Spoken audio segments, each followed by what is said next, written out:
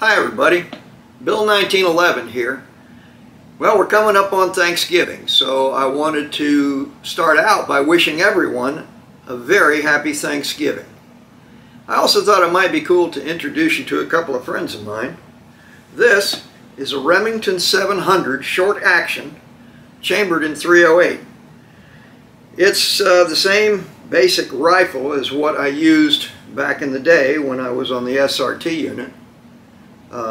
It's a really good gun.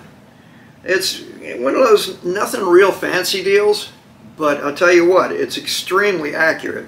The heavy barrel on this thing really makes a big difference. It's very, very stable. When you have a slender barrel, you tend to shimmer a little bit because the front end is light. This is extremely stable. With all that weight out there, you'll get a little bit of swing out of it, but it's pretty darn stable. There's no shaking with it. I really enjoy this gun. It's a lot of fun for shooting at range. You start shooting 600, 800 yards, and this puppy here will flat do the job for you.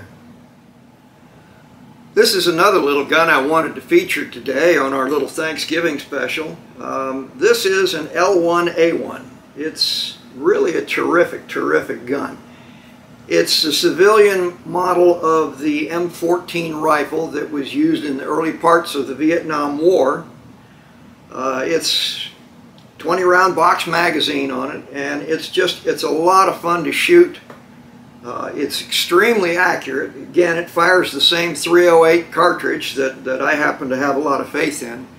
Out to 500 yards, the .308 is one of the most accurate cartridges in existence. From 500 yards on out to 1,000 yards, the 3006 cartridge kind of takes over a little bit from there and does real good work.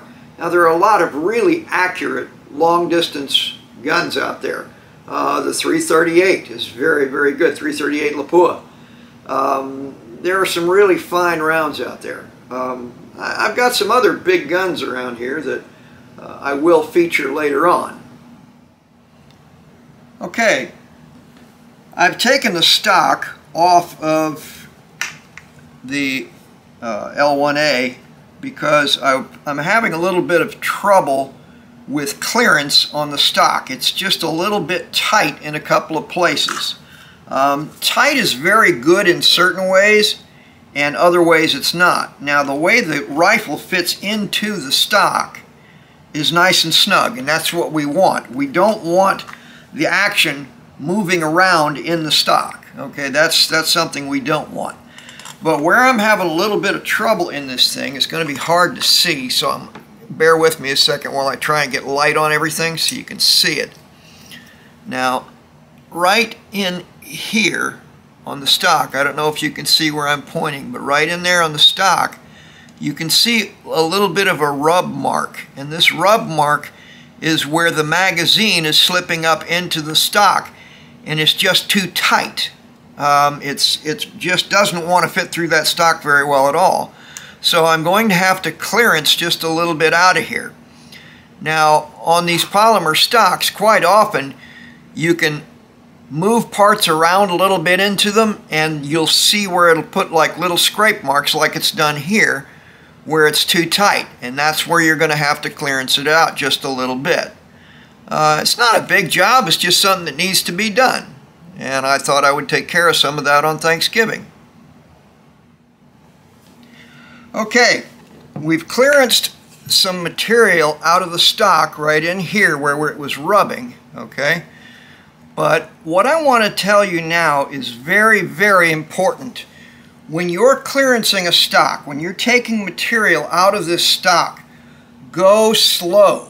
Take a little bit, fit it, take a little bit more, fit it until you get the fit you want. I can't stress this enough. Here's the thing, you can always take out a little bit more, but it's real hard to put it back once you've taken it out. So make sure that you go slow and make this a fitting process. That's why they call it fitting the stock, because you want to go slow with this and not end up with a train wreck. Alright, so we've clearanced a little of the material out of this stock so that the magazine fits up into the well a little easier. It's still pretty stiff and I'm going to have to do more on it. But I again wanted to stress, remember, when you're taking out material, just take it out a little tiny bit at a time. It's real easy to go too far, so go slow. Hey, if you've enjoyed this video, if it's been helpful to you and entertaining, please don't forget to hit the like button and by all means subscribe.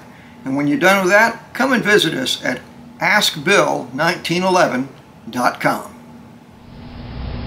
Hi, Bill1911 here.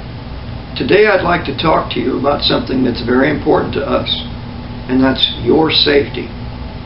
Do not attempt any of the things you see on our videos until you have thoroughly reviewed and understood our safety procedures. Also, if you're under 18 years of age, do not attempt any of these topics without the consent of your parent or guardian. Thank you.